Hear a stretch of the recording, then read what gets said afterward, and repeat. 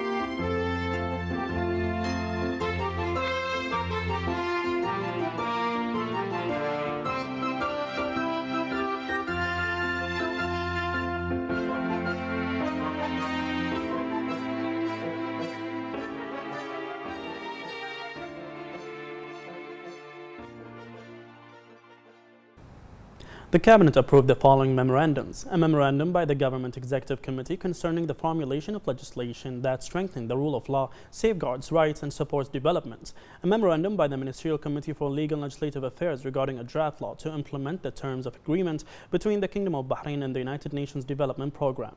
A memorandum by the Ministerial Committee for Legal and Legislative Affairs regarding an MOU for cooperation in renewable energy between the Kingdom of Bahrain and the Kingdom of Morocco. A memorandum by the Minister of Finance and National Economy regarding subscription rights for the 6th general increase in the capital of the Islamic Development Bank. A memorandum by the Ministerial Committee for Legal and Legislative Affairs regarding the government's response to a proposal submitted by the Council of Representatives. The Cabinet then reviewed the following topics. A memorandum by the Minister of Finance and National Economy regarding the quarterly economic report for the third quarter of 2021. The results of the nominal GDP showed that the economy grew by 10.2% compared to the same period last year, supported by growth in the non-oil sector of 5.9%. The real GDP growth rate was 2.1% on an annual basis, with the non-oil sector recording growth of 3.8%. The Cabinet then took note of the ministerial report regarding the Kingdom's participation in the 10th meeting of the Arab High Committee to review the implementation of the 2030 Sustainable Development Goals in Arab countries.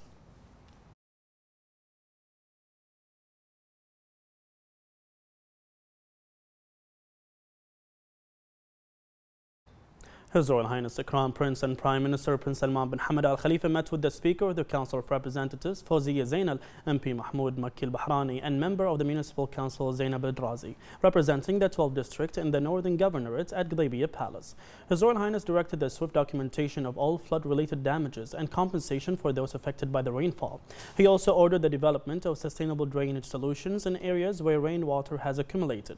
He noted the importance of developing sustainable rainwater drainage systems to further enhance the quality of the kingdom's infrastructure in line with international best practices to ensure their quality and sustainability.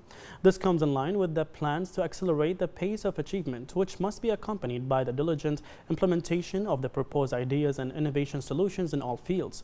His Royal Highness also noted that the priorities of government work are based on achieving the aspirations of citizens according to the requirements of the present and the future. He emphasized that collective efforts which transforms challenges into opportunities remain key to the kingdom's ongoing comprehensive development. His Royal Highness highlighted the importance of continued cooperation between the executive and legislative authorities to achieve the kingdom's development goals.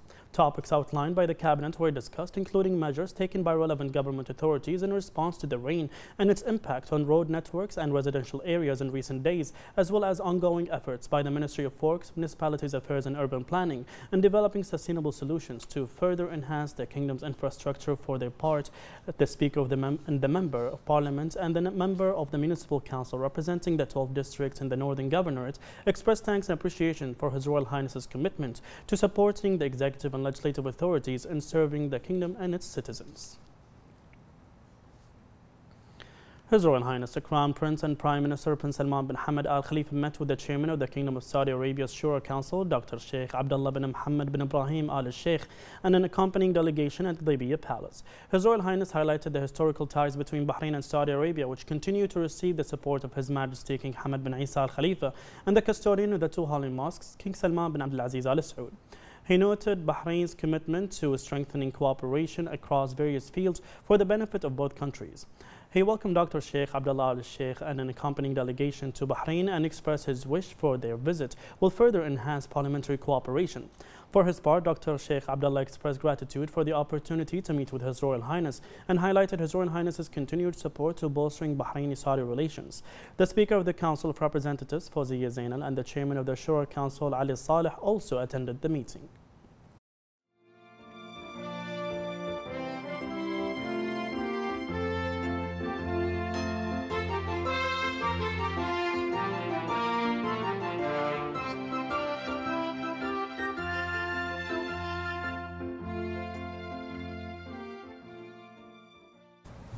The representative of His Majesty the King for Humanitarian Work and Youth Affairs, His Highness Sheikh Nasser bin Hamad Al Khalifa, delivered a statement during the launch of the 4th edition of King Hamad Award for Youth Empowerment, in which he affirmed that Bahrain has become a model in empowering the youth on the international level and making them partners in building the future, which are in line with the visions of His Majesty the King. He stressed the importance of this award and its role in involving the youth and their initiative on the international arenas in order to achieve the desired goals. He added that the award in 4th edition is a motivation and a challenge for the youth in presenting their ideas and projects that aim to achieve sustainable development goals. His Highness pointed out that the strong partnership between Bahrain and the UNDP enhanced the status of the award and in turn will enhance the status of the award internationally, ensure its success, and achieve the aspired goals. His Highness expressed confidence in the success of the award and urged the international community, government entities, and public sector, the youth entities, to encourage the youth in taking part in the award and contribute in achieving sustainable development.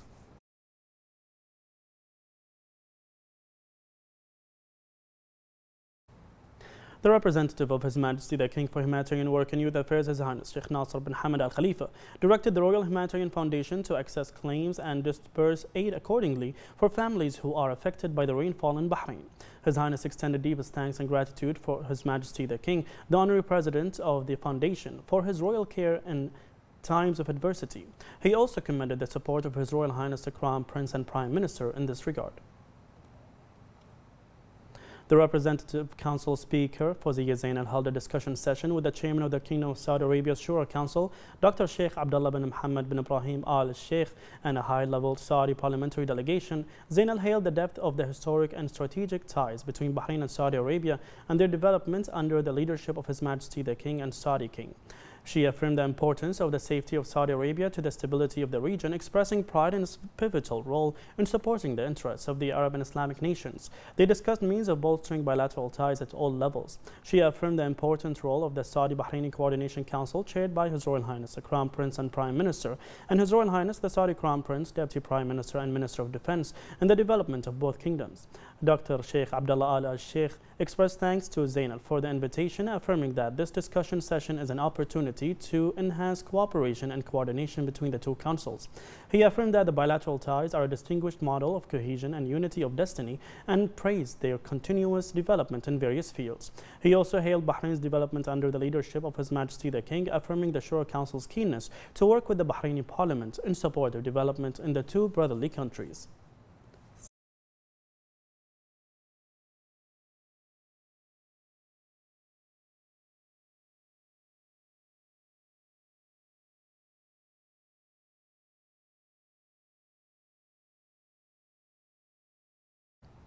The chairman of the Shura Council, Ali Saleh, met with the chairman of the Kingdom of Saudi Arabia's Shura Council, Dr. Sheikh Abdullah bin Mohammed bin Ibrahim Al-Sheikh, and a high-level Saudi parliamentary delegation. He held the depth of the historic and strategic ties between Bahrain and Saudi Arabia and their development under the leadership of His Majesty the King and the Saudi King. He affirmed the importance of safety of Saudi Arabia to the stability of the region, expressing pride in its pivotal role in supporting the interests of the Arab and Islamic nations. They discussed means of bolstering bilateral ties at all levels. He affirmed the important role of the Saudi-Bahraini Coordination Council, chaired by His Royal Highness the Crown Prince and Prime Minister, and His Royal Highness the Saudi Crown Prince, Deputy Prime Minister and Minister of Defense, and the development of both kingdoms. Dr. Sheikh Abdullah Al-Sheikh expressed thanks to Saleh, affirming that this discussion session is an opportunity to enhance cooperation and coordination between the two councils. He affirmed that the bilateral ties are a distinguished model of cohesion and unity of destiny, and praised their continuous developments in various fields. During his visit to the Kingdom of Bahrain and in a special interview with Bahrain International Television, the President of the Interparliamentary Union, Duarte Baccio, commended the efforts of His Majesty King Hamad bin Isa Al Khalifa, during which he highlighted His Majesty's keenness on supporting parliamentary life in Bahrain and hailed the Kingdom's efforts to promote human rights, foster civil and political rights, disseminate gender equality, and develop restorative justice. Allow me to say it will be one very important visit for me, to see that a small country, but with a long history, can and may have huge responsibilities, not just in this region, but in our world. Because if we share with others your values, we will have a better world. And so this is one point that we have in common. IPU, but also Bahrain, your history, your thoughts, and your behavior. You know, IPU was created 130 years ago, putting dialogue and cooperation between countries and people as essential to achieve peace, development, and a better world. It may be words from a Bahrainian. And so it is a real success, and I hope it will enforce the links between the organization and, of course, your parliament. Also during the same interview, the IPU president hailed the development he saw in parliamentary work in the kingdom, as well as the continuous march of modernization to attain further progress and prosperity. It was a very impressive meeting. After 5 minutes, seems that we are friends for a long time. It's one characteristic of Majesty that impressed me a lot. But also the comprehension of the world. It's easy to understand that it's not just with words, with speech, but with actions to achieve peace and understanding. And this is directions that he gave to your people, but to the region as well. Because we know we are in a region with a lot of conflicts, where sometimes people do not respect and people do not understand the others. And Majesty said very open, we think that human beings are all equal, and we need to treat everyone equally. Everyone has the right to be free, to choose their religions, to choose their behavior, to understand what they want to be. And this is a land of opportunities for everyone. Everyone will be welcome in Bahrain to achieve a better country and a better life for everyone. It was a very impressive meeting, and I hope that other leaders may learn and hear what Majesty says and is doing in your country. The Ministry of Works, Municipalities Affairs and Urban Planning continued today its drainage operations across the kingdom. The operation included 25 locations, and the ministry affirmed that all roads in Bahrain are passable and that rainwater drainage systems are under control and are operating with the expected efficiency. The emergency team is working around the clock to open the main roads and streets in cooperation with the various concerned authorities. The police directorates and governorates and security directorates have taken excessive efforts during the recent heavy rain in the kingdom. The efforts included regulating traffic and dealing with cases received by the main operations rooms.